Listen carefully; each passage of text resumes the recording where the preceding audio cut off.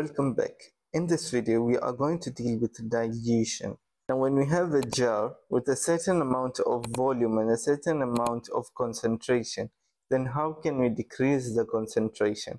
To decrease the concentration, we have to increase the volume.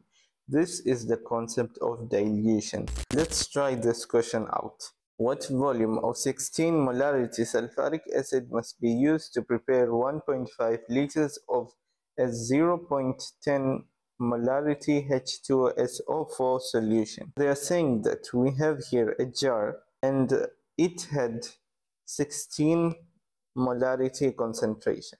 Let's say this here is the concentration as 16 molarity. So we will call this molarity 1. Now they're saying that we need a molarity of 10. The volume should be 1.5 liters. Now what is the initial molarity?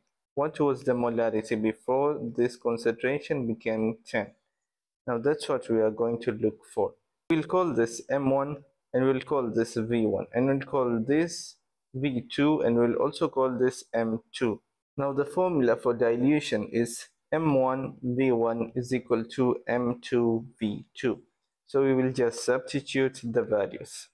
M1, which is 16, multiplied by V1, which we are looking for, is equal to M2, which is 10, multiplied by V2, which is 1.5 liters. Now to get the volume 1, we will divide both sides by 16.